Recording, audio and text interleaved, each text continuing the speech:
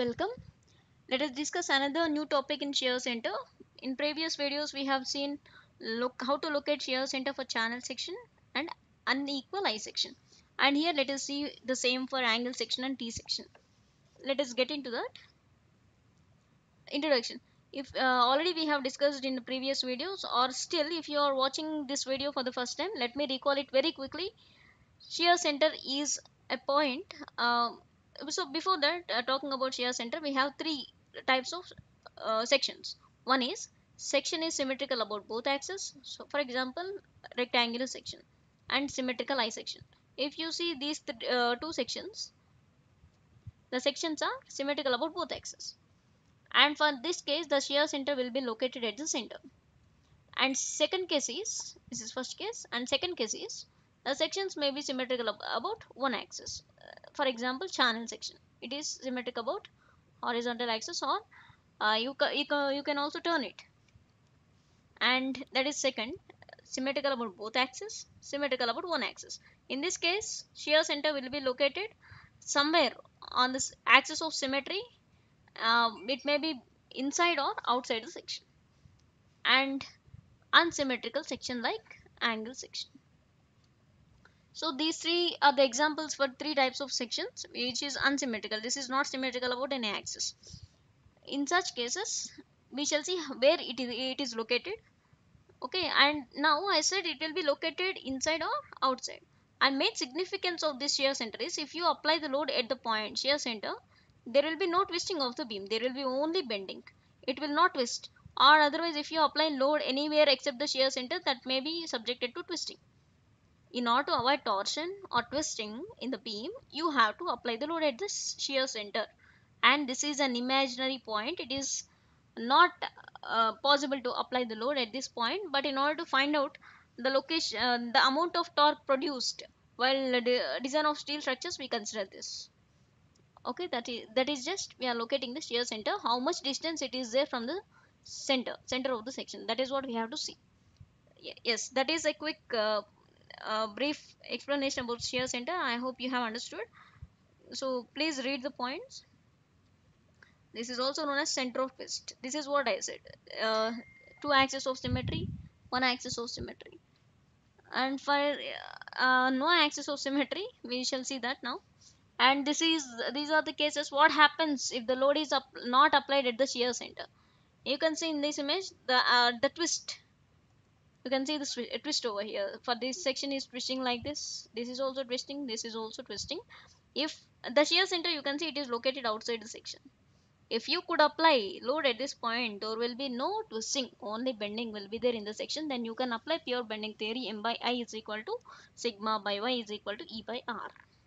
Okay, let us come to angle section. What is our main topic today? Angle section shows in the figure the shear center lies at the point O, because this force F star is balanced by another force and the applied force. However, this at this point all the moments will be balanced. So I can say this point at this point, at this corner point, or I can say this is the intersection point. The shear center will be located for angle section. This is the common point of intersection of applied vertical force F and shear stress F star produced in the channel section. So you can see F star how it is flowing. I have already told you the how the shear force will follow a path in the section. Okay, so for this, ultimately for the uh, angle section, the shear center will be located at the intersection point. That is the shear center, right? So simply you can say that the calculation is also very easy. Well, just you have to look at the point, that's it. So if you have these dimensions, you can easily look at it. So see, for angle section, I have shown you different types of angle sections here. So angle section ultimately will be located at the intersection point here, intersection of F star and vertical force which is being applied. So if you could apply the load at the shear center at the intersection, there will be no twist in the beam, but generally load will be applied somewhere on the section. That is about angle section. Let us see T section now. You can see here inverted T section, and for this also the shear center will be located at the intersection of the forces. because the moment of distributed stress about this point is obviously zero. Hence, the shear stress center for section C, for this T section is this point C. So I forgot to mention the point C here. So this is what the location of shear center for T section, and you can see different types of T sections here. Ultimately, the shear center will be located at this point. And for this kind of problems, I have already told you this is symmetric about one axis, vertical axis. I have already told you for the shear center, for the sections which are having one axis of symmetry, shear center will be located at somewhere on the axis of symmetry. So as it is vertical, and you can see centroidal axis somewhere here, right? This is y bar, and you can see this is y axis. The shear center is locating at the intersection, that is nothing but it is on the axis of y, right?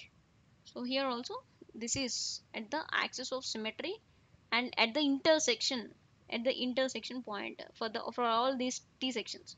So you can see all these types of T sections in a lot of steel structures. Generally the shapes will be like this. The shapes of steel members will be like T section, channel section, I section. So many of them you will see very clearly in design of steel structures in the next semester. And as of now, remember where to look at the shear center for angle section and T section. That's all for today. Thank you all.